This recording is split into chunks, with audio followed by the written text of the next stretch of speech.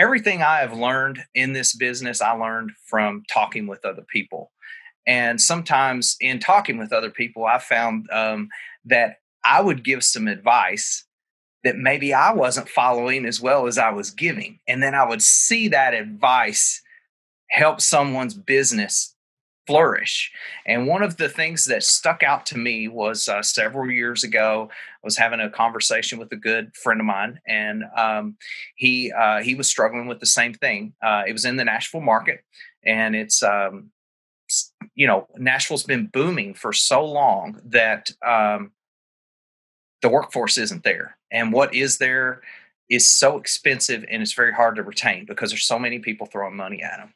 And so, going back to my equipment rental background, I told him, we discussed maybe some ways to find some machinery that could eliminate man hours on a job.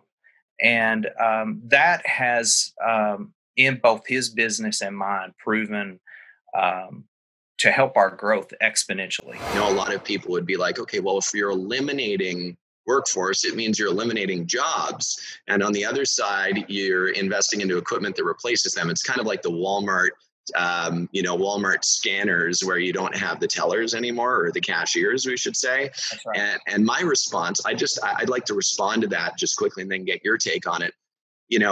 Here's the thing. Your business requires equipment that is going to do the job more efficiently, effectively, that allows you to maximize your business so that you can invest into things like marketing and advertising, and perhaps hire on a salesperson, more salespeople, and hire on more marketing people that can help your business really get more business in, that can be managed almost like on a conveyor belt, managed by the equipment that you've invested into. An example would be that squeegee. You could either have multiple people pushing a broom, brush, squeegee, or you can have the ride-on squeegee that's actually laying it down 100 times faster, probably, or whatever the number is. And at the end of the day, you're getting that job done. A lot of people are in the seasonal. You were seasonal as well, and you get into fall and there's not enough money saved by the end of the season because you've paid all your bills, right? Exactly. And if you had something set up where you knew through season that when you hit November, you know that you're going to have that money available as the cushion and to reinvest through the winter months when you can get better deals on equipment or pre-buying some bulk supplies or whatever it is, that's where you really start to win. What we did in 2016, we grew 50% in 2016. And then we grew another 50% in 2017. And we grew another 50% in 2018. And we grew, like, you see a trend here. Like we just keep adding these chunks on that and some of these things, like I look back at last year and I'm like, we added more than we did in 2016 as a total onto what we did in 2019. Like we just added a whole year right onto the end of the bottom line. And the growth, the goal setting came as a natural, it was like a natural landmark. We started to gather first. I mean, if you don't have values and you don't have values left or right with your people, it's going to be really hard to have a standard to hold them to. And so the first goal for us was to have people, and this sounds crazy because most industries don't have this problem. One of our first goals was show up on time every day. Right? Show up on time every day. It seems like a crazy high standard for the paving industry. Well, that one just led itself into, okay, now we got consistent people, we can build a business. Then what's the next logical step? And it grew from values into sales goals into, okay, we're now a mom and pop shop that we don't know how to do this on a scalable level. We probably need some help. And we got some outside help to help us structure the sales side, because that's something that you need sometimes some help with. Speak. Brian Hess just showed up and says, "What's up, boys?" By the way, so yeah. And so we in all of the facets of business, you got your people over here, you got your sales over here, you got your marketing, all of these different things, and every single one of them, we had a real lack of structure. And one of the things that we're realizing is that we're not great with the structure in general. But what we do know is that every time that we put some effort in, we get a little better and a little better and a little better. And every year that we've done this over the last 5 years, I can't even begin to explain to you what we have today and the systems and processes and how advantageous and frustrating they are at the same time, that allow us to be successful.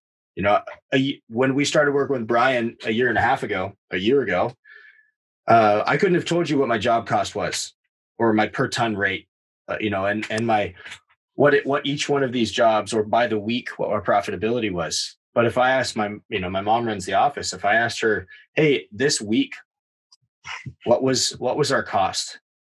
In a few minutes, she could get it to us. What did we collect on? What didn't we collect on? What is our, what's our accounts receivable aging stuff look like? I can't tell you how many thousands of dollars on an organizational level we lost because we lost our ability to collect it. Because we simply were so unorganized that we had no idea that we could collect it. And that's the some of the goals. Goals don't have to be big. You don't have to write I'm going to sell $1 million or $5 million. But if you don't have a goal, you're never going to get anywhere. So pick something that you think, whatever you think is doable, add a little on top of it, because if you miss that goal and you end just a little bit short, you just still won anyway. Tell us a little bit about the company through the process, of course, has invested into equipment. So you started right at the beginning with drums and a paint mixer and buckets and pails. And, you grew over the period of 30 plus years. Tell us about the importance of reinvesting into your business. Keith Senior. Well, I wish I'd have figured this out a lot sooner, truthfully, because I was in business for more than 15 years paving before I bought my first motorized paver.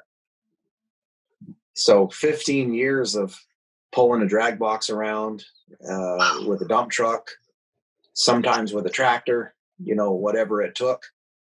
That was the coolest moment we did back in the late 80s when we bought a tractor. It was like amazing. It revolutionized what we did. But 15 years of pulling a drag box around. And I did industrial job. I did all kinds of work and with a drag box.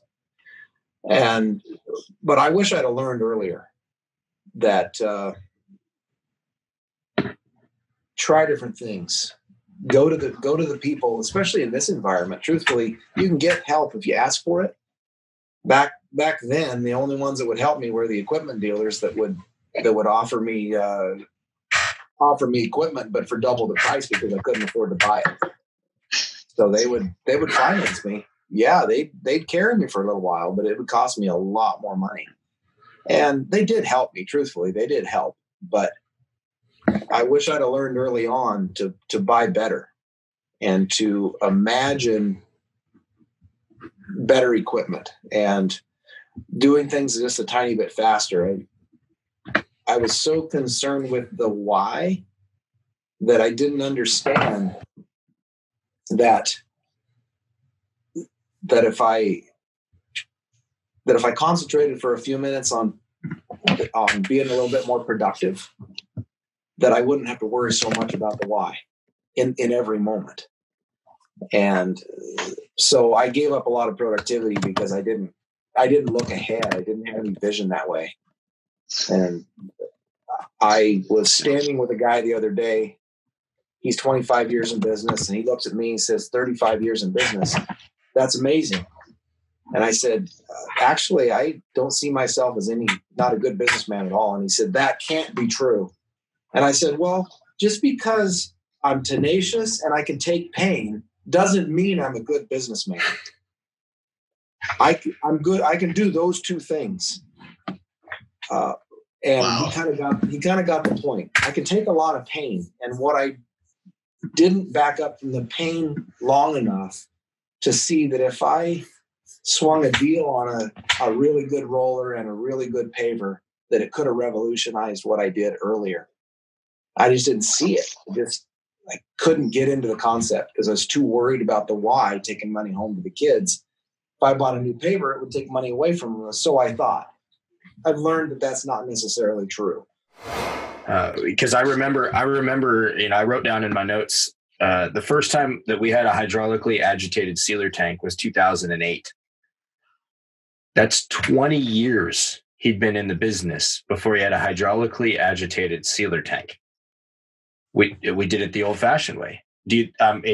From knowing what we know now, that was one of the dumbest things we've ever done. Knowing what we know now, but we didn't know any better. There's no way we could have understood the value that it would bring to spend that money on those pieces of equipment.